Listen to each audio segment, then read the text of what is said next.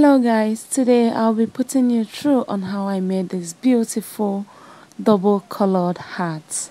Stay tuned. So here are my materials. I have the mold, the brim and the crown. So we go ahead in rubbing Vaseline on the already wrapped mold, and then I'll be wrapping the brim with the double Sinamey to make it stronger. So I'm doubling the Sinamey to wrap the brim. To wrap this, I'll first hold the four corners of the mold with the Sinamey, and then I use the pin to hold it down. After this, I would be securing every part of it tightly with the pin so that it will form the shape of the mold. As you can see here, I'm dragging it tight and smoothly before pinning it down so that I will have a very smooth work. Please subscribe to this channel, like, share this video. Please, I beg you. More tutorials will be coming your way.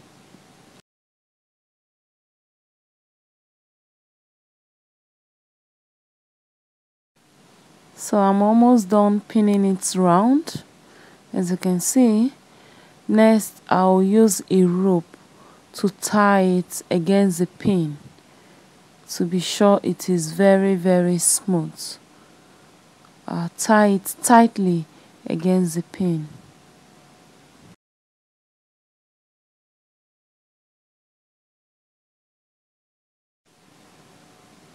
So this is the crown. I'm using a different color of Sinamey, but this time I'm using a single Sinamey, unlike the brim where I used double Sinamey. So I will be securing the four corners as usual, and afterwards I will drag it tightly to be sure it is very smooth. This is the finished one. Also tie with rope to secure it tightly and smoothly.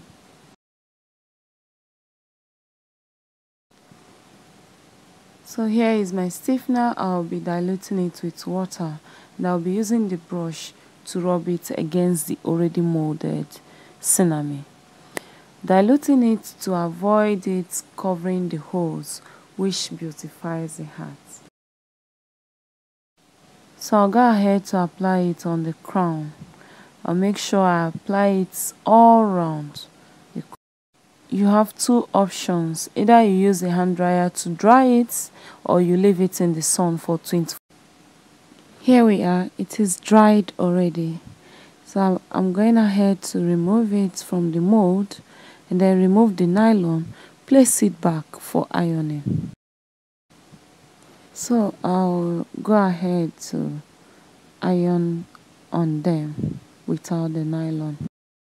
So right now I am done ironing. I'll go ahead to remove them from the mold, and then place the crown on the center of the brim, and then use the chalk to outline it, to mark it. After this, I'll also mark like an inch inside or half an inch inside. This is where I'll be trimming it from.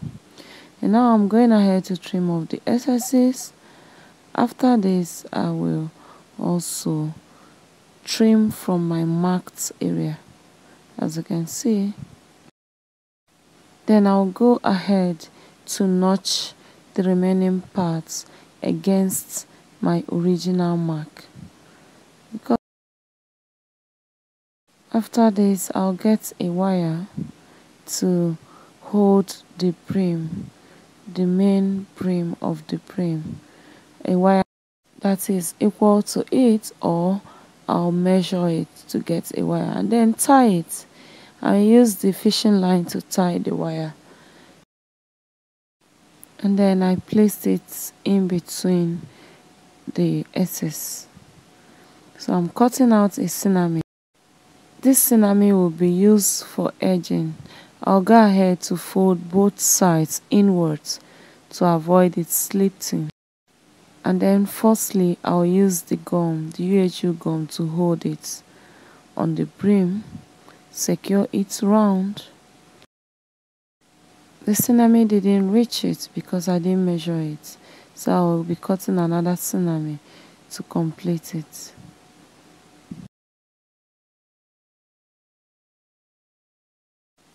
The next thing I'll do is to attach the crown to the brim from the already rough edge. I am attaching the crown to the brim using the fishing line, as you can see. So I'll do this round the hole.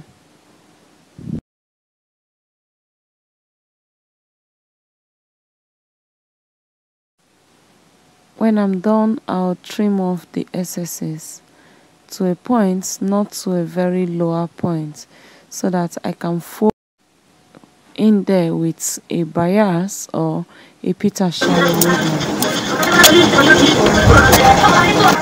I am here to hold the brim that I rounded with the Sinamey and sewing machine. Remember, I have already applied the UHU gum to it. Thank you for watching, and here is your hat. I hope it's beautiful. Please, your comments are welcome on the comment section. Thank you. See you in my next video. Bye.